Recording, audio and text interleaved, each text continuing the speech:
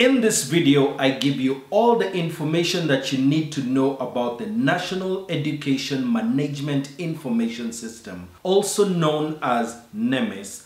Let's get those credits rolling.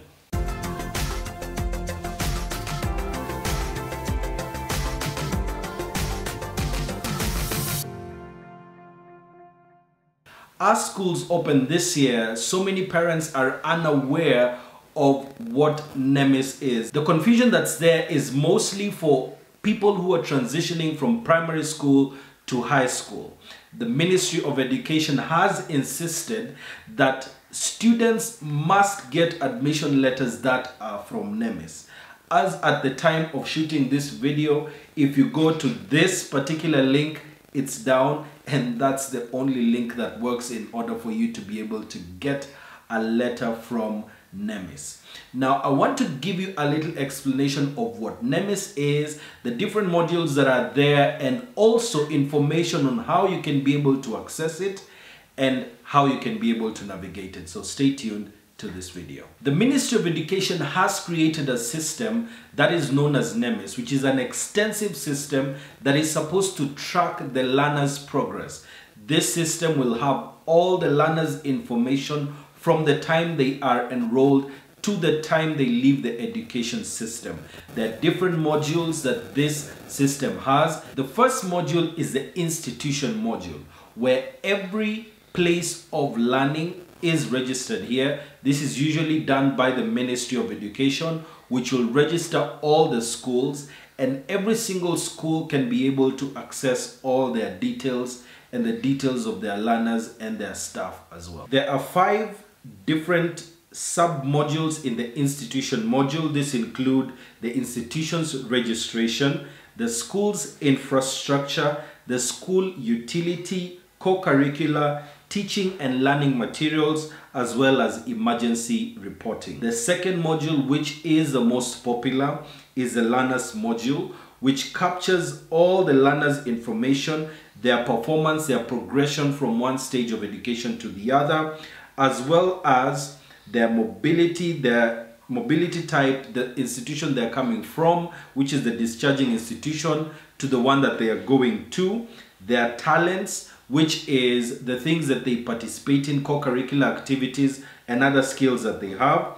A unique personal identifier is given to every single learner. This unique personal identifier is where the birth certificate is input into the system, and it will give a special number that is different from your ID, that is different from your birth certificate number. This is a school system identifier. So no other student will have a unique identifier. The learner registration is also captured, where contact details of this learner is captured, as well as all the other personal details of that particular learner. The third module is called the staff module, where you will capture all the details of the member of staff, both teaching and non-teaching, from the time that they were appointed to a particular institution until the time that they leave.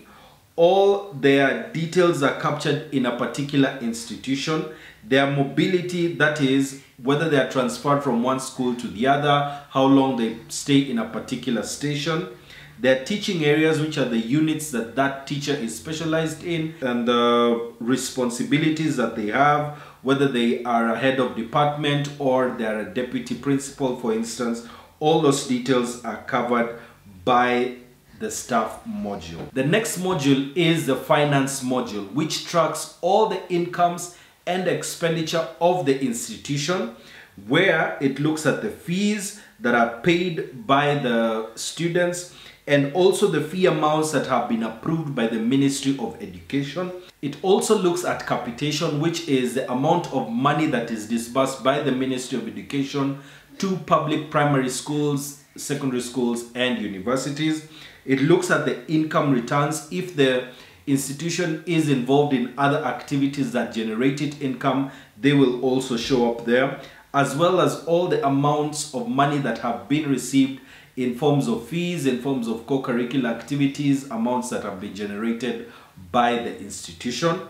It also has development fund, which captures all the money that has been received, whether to build, the money that has been received for other capital expenditures is captured under development fund, and then expenditure returns all the money that has been spent by an institution to do its different jobs, which is staff payment and all other bills that need to be paid. All that is captured in the expenditure returns. Then there is a reports module which allows the user to generate routine and ad hoc reports specific to their mandate. So different users have different forms of access to the system and different levels of access to the system, so that will determine the kind of reports that they can be able to generate from the system. In order for you to be able to access the NEMIS system, the Ministry of Education assigns a username and password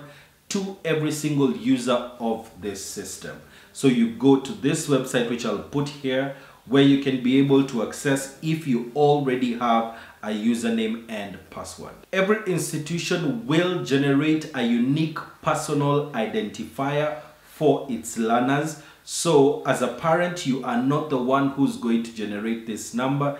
This number will be generated by the institution that student is in. For the students who are going to Form 1, that is going to be generated by your primary school because they are the discharging institution. So you'll get the UPI, which is a unique personal identifier, from your primary school, as well as your admission letter from them, because they will be able to generate it.